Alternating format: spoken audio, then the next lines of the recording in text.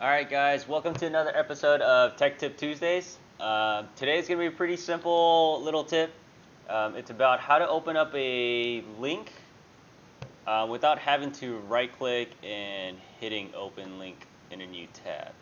So I'm used to doing that, so I usually just right click, open link in a new tab. Say if I want this SSD drive, I'll right click, open link in a new tab, and then you'll just go to the tab.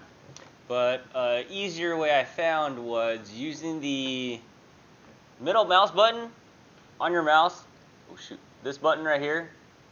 Okay, if you click it in on a link, it should open it up. So if you just click on that middle mouse button, it'll just open it up, which is pretty cool. It's a lot easier. You don't have to do like a right click, so you could just hit the middle mouse button. Say I want these like light bulbs right here. Hit the middle mouse button, and it should just open it right up. Alright. If that was helpful for you guys, please leave a comment and please like the video. I'm at 85 subscribers right now. When I hit 100, I will be doing a giveaway for gift cards. So please share the videos and have them subscribe. Alright. Thank you guys so much.